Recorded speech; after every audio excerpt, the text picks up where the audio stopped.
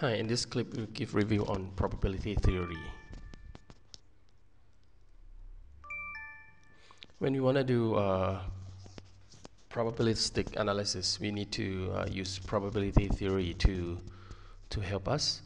When we want to talk about probability, we need to describe an experiment. And from this experiment, okay, we can observe an outcome. So let's look at some example. So suppose I have a fair coin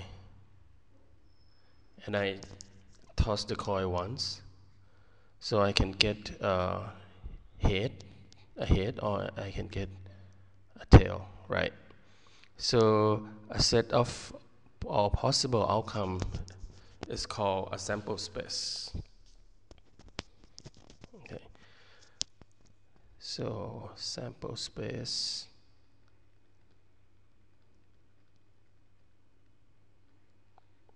is set of all outcome. Okay, we usually refer to that as S, sample space S. And in this case, if we have one coin, my sample space would be this. Now, suppose I have one coin and I make two coin toss. What will you get? So the sample space would be I might get two heads, the first head and a tail, and another head and two tails. So this is the sample space of two coin toss. If I make two coin tosses, right? Okay. And when we usually don't really want to. Sometimes we don't want to look at a particular outcome, but we want to look at some interesting set of outcomes. Okay, so we call that an event. Okay, an event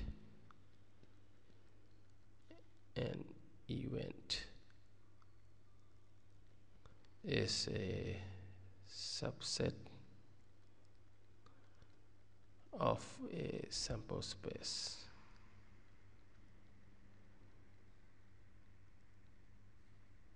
All right, so in this case, in this example, suppose I am interested in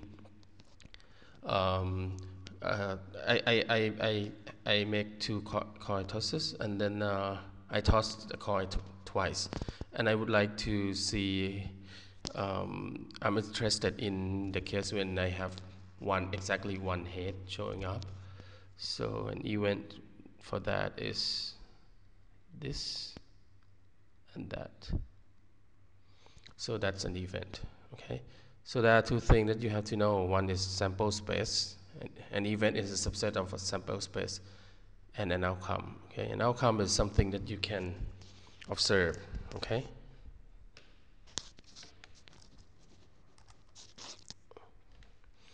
Right. Now that's really about the outcome and the sample space.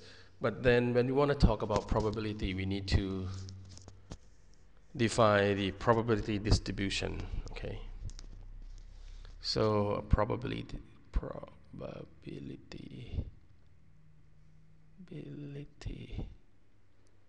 distribution. Okay. So a probability distribution is a function. Okay, we will follow the notation from the book. So it's written with PR and then this curly bracket. Is a mapping. Okay, it's a mapping. It maps an event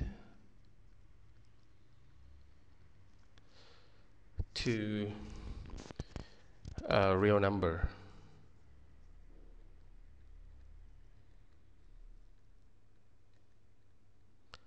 So basically, it's a function that's a something like, suppose I want, one example of that is that I want to talk about like probability that I get one hit from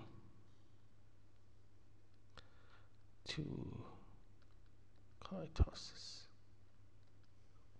So that's so this part is an event. Okay. Now, is it we cannot just assign arbitrarily an event to a real number, but there are some axioms of probability. Okay, so let's review that axiom of probability.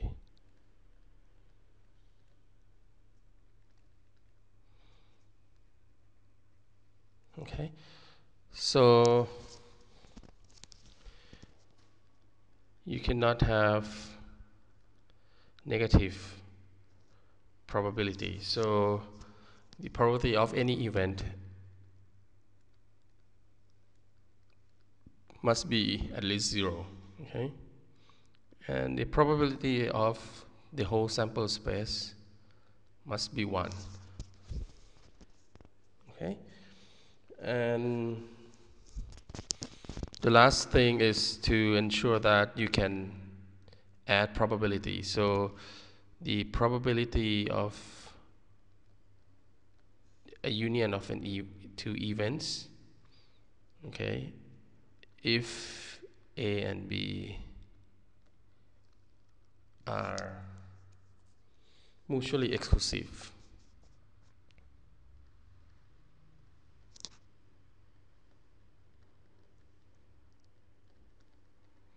what is a mutually exclusive? So you have, maybe this is S and A is his and B is here.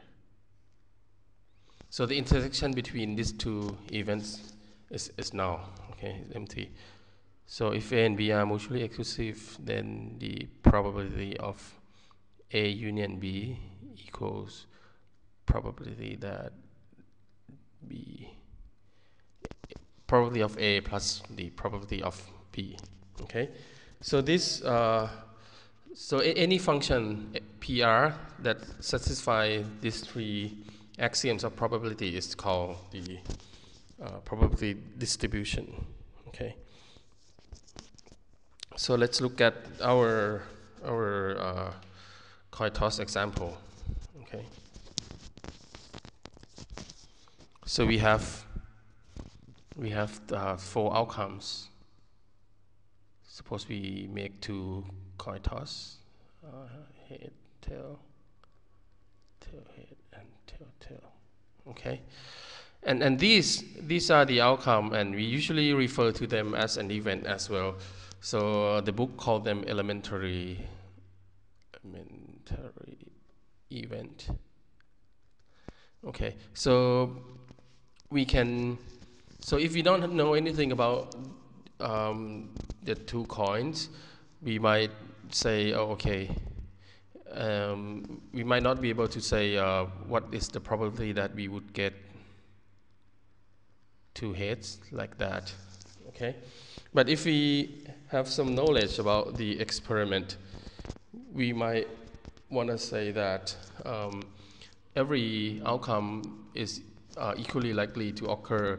So we might want to say that all probability of all this elementary event are the same.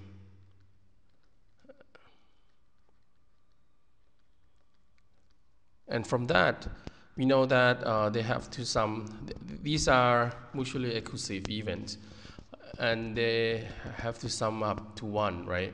So from that, we know that, okay, PR of this is 1. And from the probability axiom, we can conclude that probability of each outcome is 1/4, right? So if we know that, okay, so if we make this assumption, then we get that, okay? Right, so that's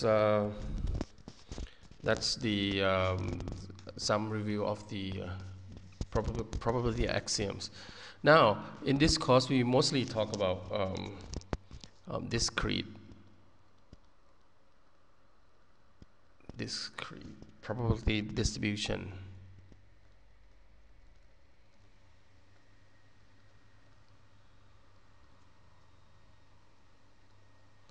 Okay, so this is when the case where if the sample space is finite or countably infinite. In our case, no, not that's not true. But if the sample space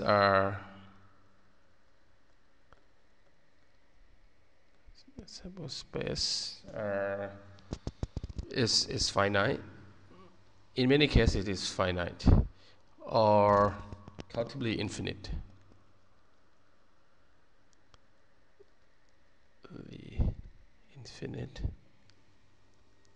Then we are in this case, and we can talk about we can define the probability of an event A to be the sum of all outcome in the event A, sum of the probability of all the outcome in the event A.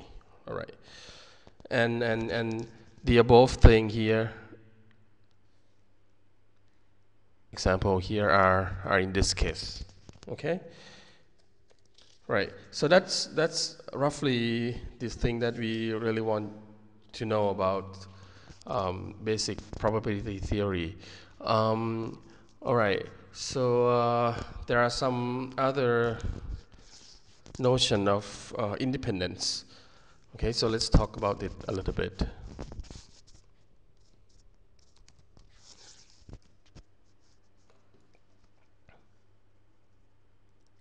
So if we have two events, A and B, and so let's look at some example first.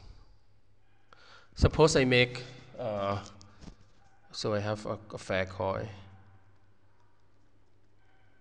and I make two coin tosses. So okay, so the first time I get hit, the second time I don't know. Okay, so the fact that we know that the first coin toss give us head, does it give us any information on what to expect here? If we can observe that if we make the first coin toss and then the second coin toss is independent of the first coin toss. That is if we know anything about the first coin toss, we know nothing about the second coin toss. In that case, we would say that the event A is the event where get hit in the first coin toss, and B get in the second coin toss.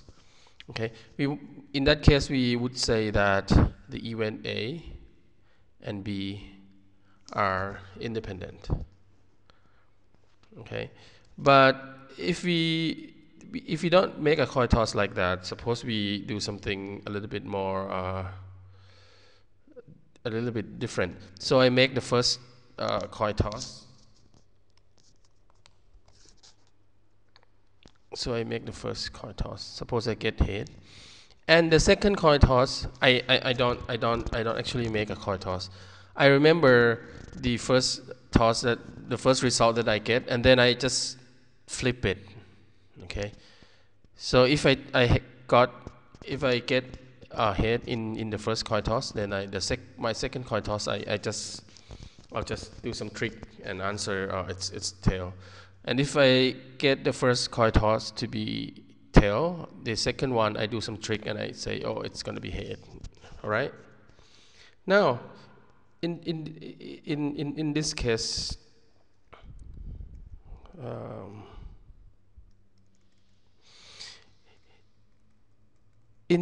suppose in this experiment, it's different from the first one. So in this experiment, okay, let me write it here first, and I get tail. If I get tail, the next one I get head.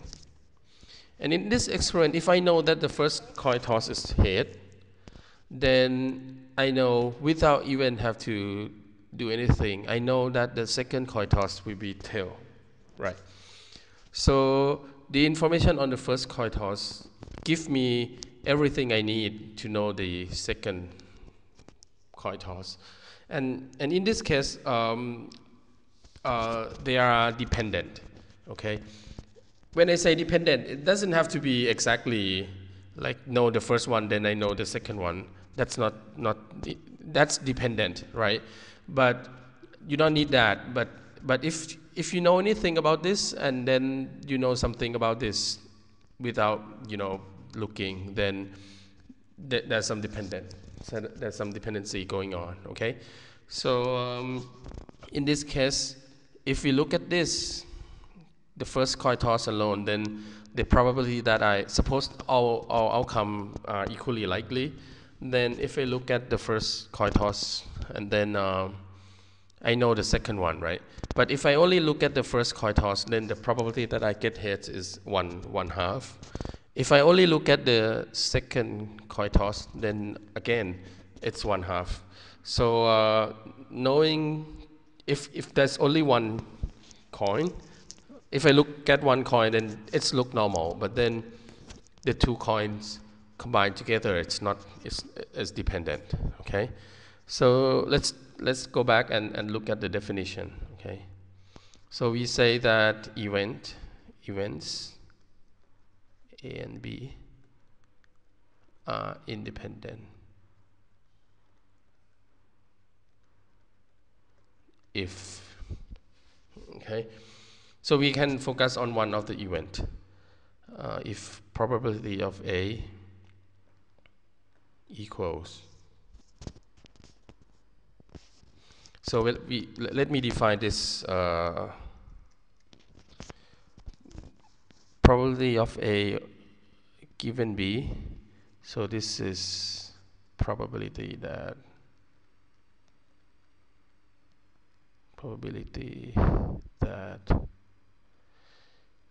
you get A given that event B occurs. Okay, so what is this term? So I'm not done with this definition of independence, but we'll come back. Okay, so let's talk about this for a minute. So what is this? So we know that suppose there are two events. So this is A, this is B. Now, if we know that event B occurs, all right. So in the beginning, we talk about the whole sample space, but the probability of A given B is not about the whole thinking about the whole event, but it is like we are focusing on this case when B occurs. Okay, and we're thinking about this portion of the mass of the probability function. So this is defined to be the ratio between, so basically if B occurs and A occurs, then the probability that happens is this. But we know that B occurs for sure, so we just normalize it with the probability of B. So it's the ratio of the red part over all everything in the blue part, blue circle, like that. Okay, so with this definition, okay, we'll look at example later in class, but with this definition at hand, we can say even A and B are independent if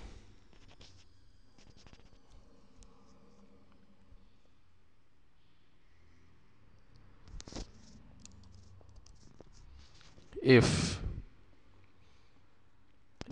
probability of we have A equals the probability that we get A given B. Okay, so if we in this case, then it is like whatever we know about B, we know nothing about A, right? So the probability that we get A remains the same. Okay, so if we come back to look at the dependent example that I talk about, the two opposite coin toss, then if we just look at the probability that we get head in the first coin toss, so that's 1/2. But if we know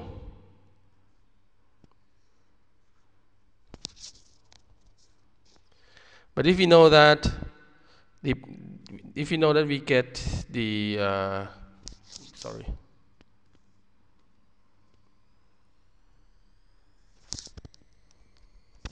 So if we know that the second coin toss is so probability that get first head given that get tail in the second one, if that's the case, then this is 1, right? So the two events that you get the first head and you get this tail in the second time is not independent. They are dependent.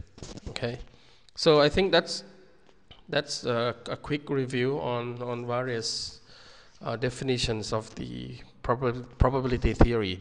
So we will see more of that when we come back and see more when we try to analyze the algorithms. Okay, thank you.